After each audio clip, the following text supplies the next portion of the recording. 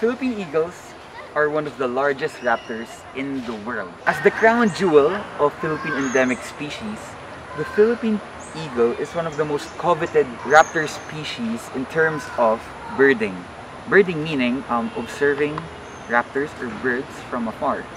Philippine Eagles are rare and elusive because there are only 800 Philippine Eagles in the entire world, and most of them being in Mindanao.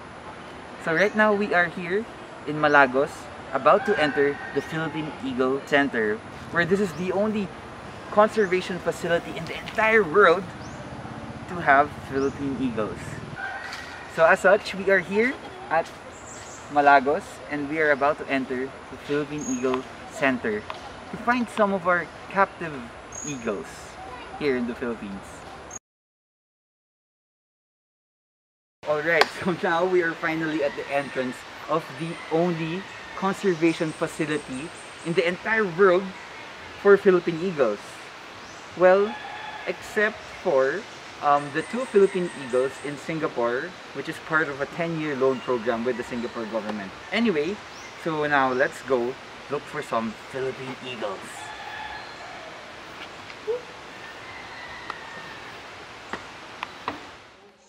Okay, but before we proceed to look for Philippine Eagles, we have to pay homage to none other than the first ever Philippine Eagle Ambassador, Pag-asa, who was born last 1992, and he was actually the first ever captive-born Philippine Eagle.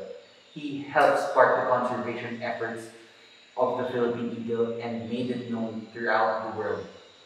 So sadly, Pag-asa passed away last January, right before his birthday, his 29th birthday.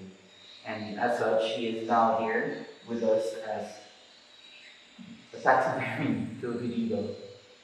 So thank you, Pag-asa, and we'll see you again someday.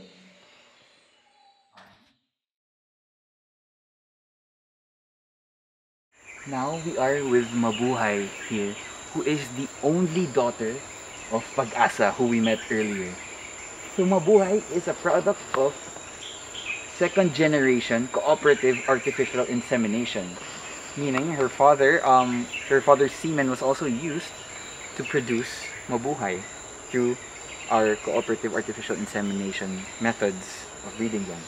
So here is Mabuhay, and you see this moment right here is special because not everybody can be able to see Philippine Eagles up close. And Mabuhay here is cooperating with us by flaunting herself here. The Philippine Eagle Center may be the only place where we can easily see or observe Philippine Eagles. But the real aim of the Philippine Eagle Foundation is for the proliferation of the Philippine Eagle species. Meaning, hopefully, that one day we may find such beautiful creatures here in the wild. So imagine hiking along, let's say, a mountain and then spotting a Philippine Eagle with your binoculars. That would be special, and that is every birder's dream. So hopefully, through your support, through watching Nature Talks throughout the year and hopefully supporting us for the following year, you'd be able to contribute to our mission, which is the conservation of our Philippine Eagles. And hopefully one day, we could see Philippine Eagles just like Mabuhay out there in the wild. So thank you for the past 16 episodes, and I hope you stick with us for the next season of Nature Talks. Bye!